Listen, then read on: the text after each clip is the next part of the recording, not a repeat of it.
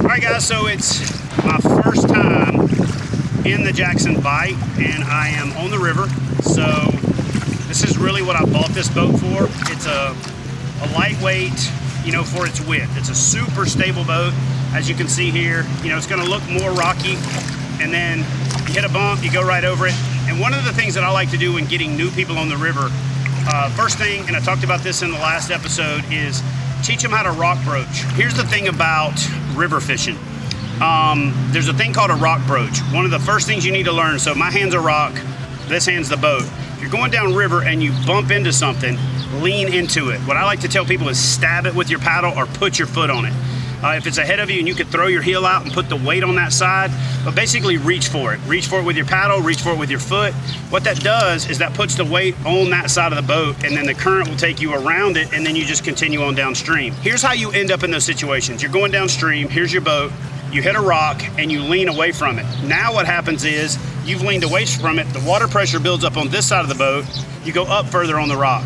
Then the water pressure builds up even more, and now you're leaning away and you just scoot up on top of the rock. Before you ever river fish, one of the things that I tell people all the time, and one of the drills that we like to do, is float down the river with your eyes closed, find a slow moving section of the river, and when you bump into something, just reach for it. When you bump into something, put your weight on that side. If you put your weight on that side, you keep yourself from putting the weight away from it, which lets you slide up it. The water pressure is going to push you up it, because the water pressure builds up on the up current side. You're leaning away from it, and it just goes whoop, whoop, and you're out of the boat. So rock broach is probably the #1 thing you should know before you get in a fishing kayak. We're gonna bring you a little river safety. We're gonna show you how to catch some fish, and I'm gonna bring you my kind of thoughts on the Jackson Bite. Big reason I bought this boat, again, it's wide, so it gives you a little bit of forgiveness for making those mistakes, and it lets you get away with it a little bit more. So if I happen to have a friend on the river and I see them, hey, and I say, no, lean towards the rock, and then they can still spin around, make it down the river safely, and we have a great day on the water. So without further ado, down the river we go, dry fly, and we got some big meaty flies to throw for some trophy browns if the opportunity presents itself. I can tell you right out of the gate, I'm a big fan of the Nalgene bottle style drink holders, because it actually fits a fly reel perfect. And the paddle bungee on the side allows me to strap my fly rod in, so it's right there. It's easy to grab, it's easy to pick up, it's easy to put away. And other than actually hitting fish on the run, I feel comfortable enough in this boat that I may even be able to just cast from the seating position, stand up, and actually hit some of these fish on the drift. So we got a bank angler coming up, so I'm gonna ease over to the other side of the river. All right, so we made it to the first spot where we're pulling over, and Juan headed over here to fish this creek that's coming in from the other side. And there's a nice green line down here. Raise it up so you guys can see it. And basically those trout are gonna stack up on the back edge of that line. So Juan is throwing a nymphing rig, like we've been doing the last few days, and I decided that I wanted to swing for the fences, try for a bigger brown. So let me show you what I'm throwing. So I'm throwing this fly that they call a circus peanut, and what it is, it's an olive body with a little flash. It's got a bullet style head on it, and it's actually got 2 hooks in it. So I'm gonna throw that dude right there and see if I can't get a big trophy brown to eat it. Here we go.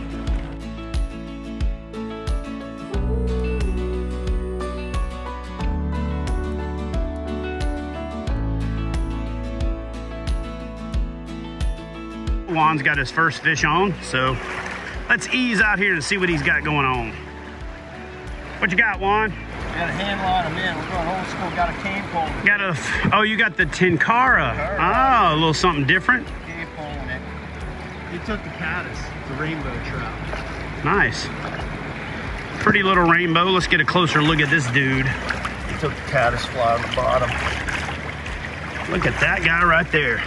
See it flying there? Yeah, man. Let me get a broadside. Look at that guy in the beautiful fish. Yeah, look at that thing. And guys, don't forget, especially when you got little meaty sausage hands like this, wet your hands before you handle these fish. It's the way to do it. All right, and then quickly get those dudes back in the water, and I'm gonna get Juan to walk us through how he's fishing it. There you go, he's in. All right, pro release. So Juan, show us what you're doing different than what we've been doing the last few days.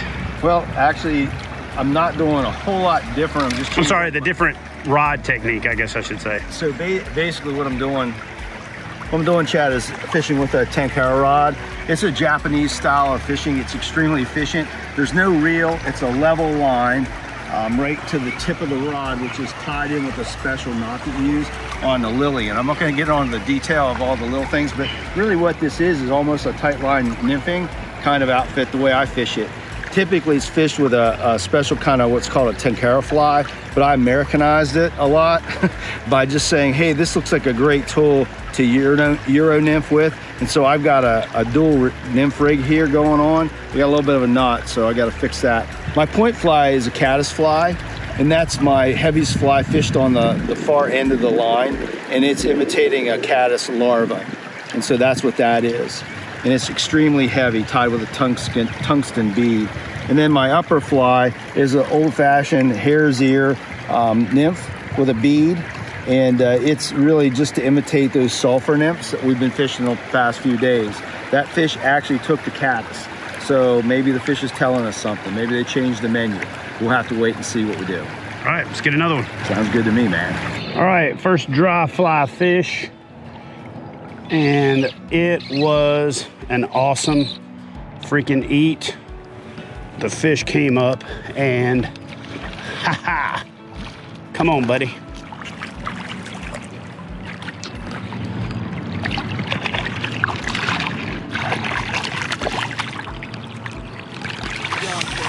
Thank you, man. Look at that guy right there. Came up and smoked that dry fly. Oh, calm down, buddy, calm down. All right, let's get this guy back in the water. There he goes. Juan, of course, is back out there. Fish again.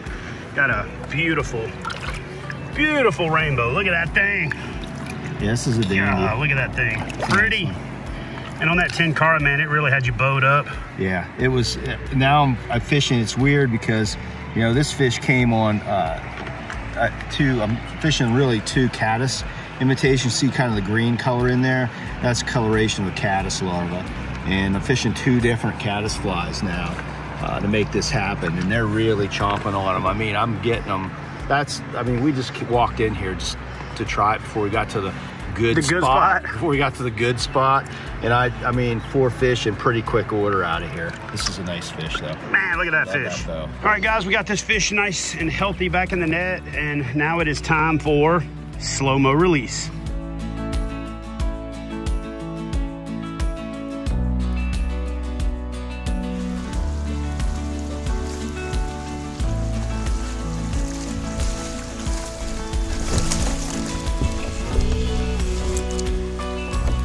So one adjustment I can tell you I have to make right off the bat, because my seat's a little bit lower than it normally is I had to shorten my paddle.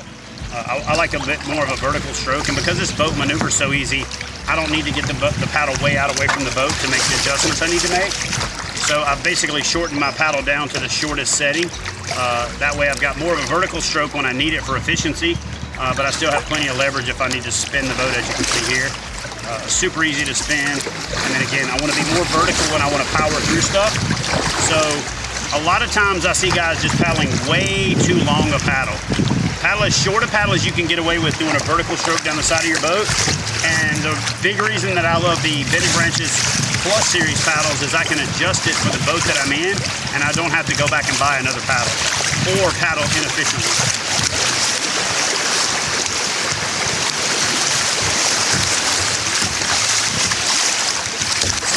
Washing machine. When you go right down through the middle like this, I'm a huge component of going to the slack side. I just wanted to play this boat out. I'm trying to see how much flex we have in the hull and how it handles this water, how fast it vacates the water. And so again, this is how I'm testing this boat out.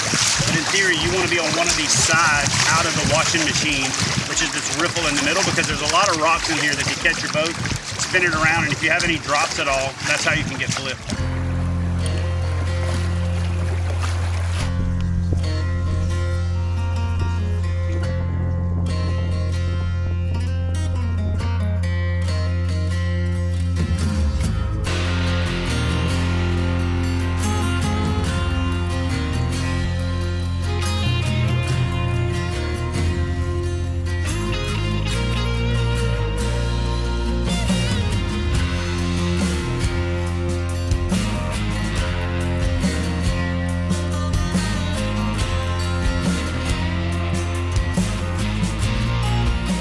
That's a nice brown, man.